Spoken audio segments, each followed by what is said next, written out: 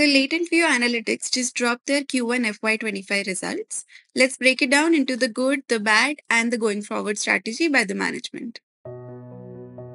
The results show strong revenue growth.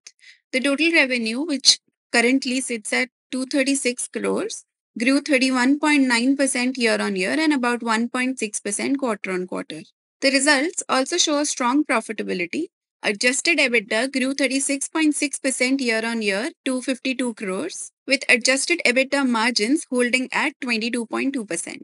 The revenue of their financial services vertical grew 48% year on year, indicating progress beyond their core technology vertical, which still remains the highest contributor at about 67% of the total revenue. About 77% of the revenue comes from clients that LatentView has served for over 5 years, indicating sticky client relationships. Their operations span across North America, Latin America, EU, UK, and APAC, with a strong workforce of over 1,600 employees and a seamless offshore, onshore, and nearshore model.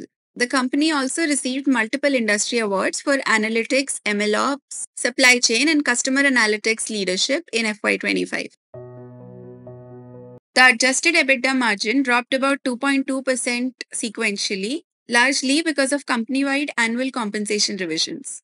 Along with adjusted EBITDA, PAT margins also saw a slight sequential decline from 19.8% to 19.5%. Top 5 clients of the company contribute to about 62% of the revenue, and top 10 clients contribute to about 75% of the revenue, which shows a very high concentration risk. Utilization rate for the company hovered at 77%, and LTM attrition was at about 21%, requiring ongoing attention to workforce efficiency and retention.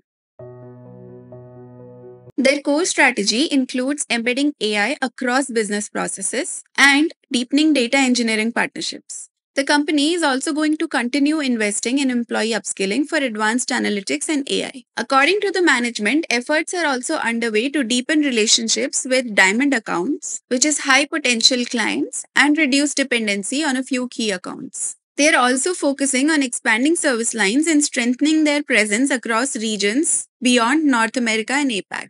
With that, we come to an end on the updates from Q1 results and investor presentation. What are your thoughts on the LatentView stock? Let me know in the comments below and follow the next big thing for more.